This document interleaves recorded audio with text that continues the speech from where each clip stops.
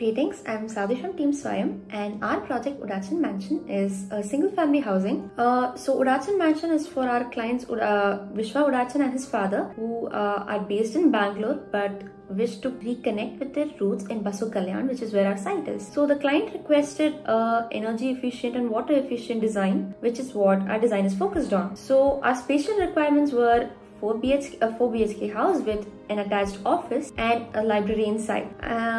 And that's what we have tried to cater to. So moving on to our design.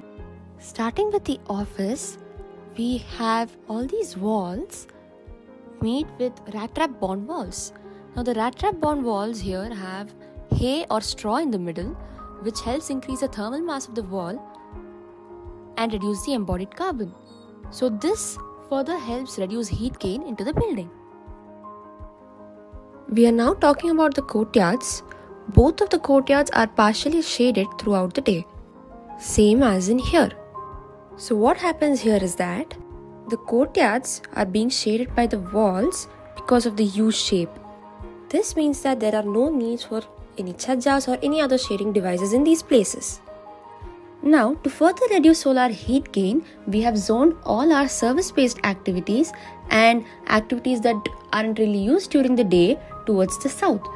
The next space that we're talking about is the kitchen, where we have light shelves.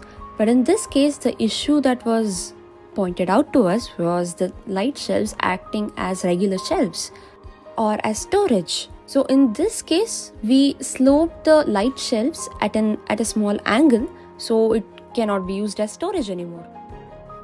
Now, on the next floor, we have a master bedroom, a staircase, a puja room, and a courtyard, all of which help reduce heat gain onto the more active spaces in the building like the library.